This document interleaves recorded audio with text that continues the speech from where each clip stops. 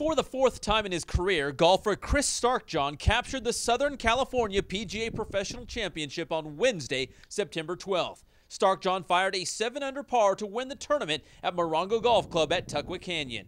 The 56-year-old Starkjohann also won this tournament in 1991, 2004, and 2010. And then you've won this thing 4 times now. This is my 4th win. I won in 91, 04, 2010, and 2012. Oh, it's not bad. Yeah, it's a good roll. God's good. I thought if I just stay patient and hit greens and try to make birdies, then I'll probably be okay. But it was a solid day. For Miriam Swanson, I'm Pep Fernandez for the Press Enterprise and PE.com.